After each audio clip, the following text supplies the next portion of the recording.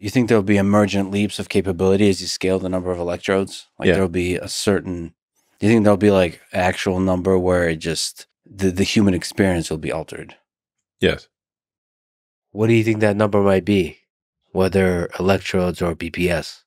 We, of course, don't know for sure, but is this 10,000, Well, 100,000? Yeah, I mean, certainly if you're anywhere at 10,000 bits per second, I mean, that's vastly faster than any human can communicate right now. If you think of what is the average bits per second of a human, it is less than 1 bit per second over the course of a day, because there are 86,400 seconds in a day, and you don't communicate 86,400 tokens in a day. Therefore, your bits per second is less than 1, averaged over 24 hours. It's quite slow. And now, even if you're communicating very quickly, and you're talking to somebody who understands what you're saying, because in order to communicate, you have to, at least to some degree, model the mind state of the person to whom you're speaking. Then take the concept you're trying to convey, compress that into a small number of syllables, speak them, and hope that the other person decompresses them into a conceptual structure that is as close to what you have in your mind as possible. Yeah. I mean, there's a lot of signal loss there in that process. Yeah. Very lossy compression and decompression. And a lot of what your neurons are doing is distilling the concepts down to a small number of symbols, of say, syllables that I'm speaking, or keystrokes, whatever the case may be. So that's a lot of what your brain computation is doing.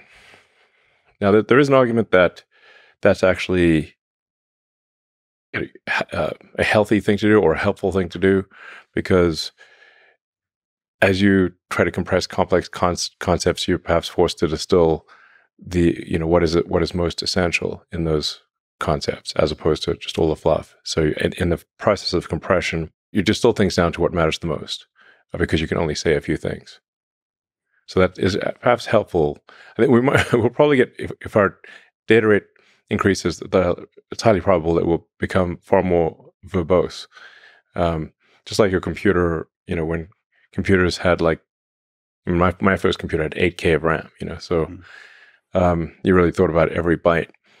And, now you got computers with many gigabytes of RAM.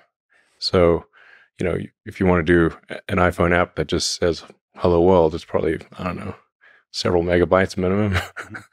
A bunch of fluff. But nonetheless, we still prefer to have the computer with the more memory and more compute. So the long-term aspiration of Neuralink is to improve the AI-human symbiosis by increasing the bandwidth of the communication. Because even if in the most benign scenario of AI, you have to consider that the AI is simply going to get bored waiting for you to spit out a few words. I mean, if the AI can communicate at terabits per second and you're communicating at, bits per second, it's like talking to a tree.